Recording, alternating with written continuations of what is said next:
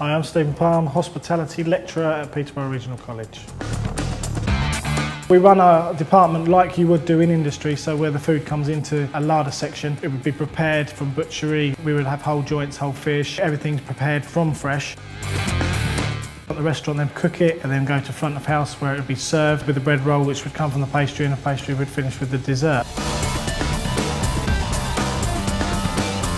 I was doing MVQ level 1, and then because I developed that much in level 1, I developed to level 2 VRQ. Now I'm doing an MVQ level 3.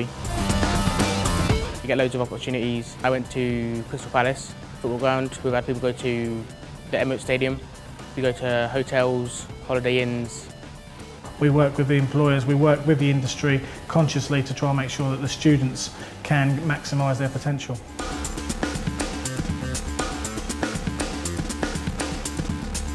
I'm on a level 3 food and beverage course, which is mostly supervision of front of house. When you come front of house, it's more professional and it helps you develop your skills and customer service skills.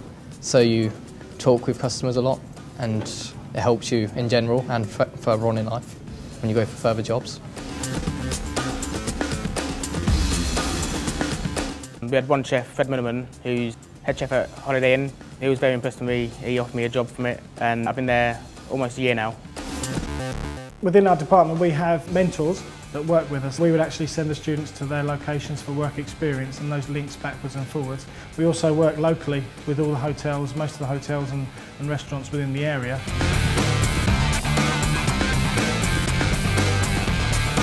We have been given the gold accreditation from People First, which is an accreditation that the colleges get. They come to visit us and they assess the way we work, the way we teach. The college was given an AA rosette for its restaurant and for its standard of food and service and the whole environment.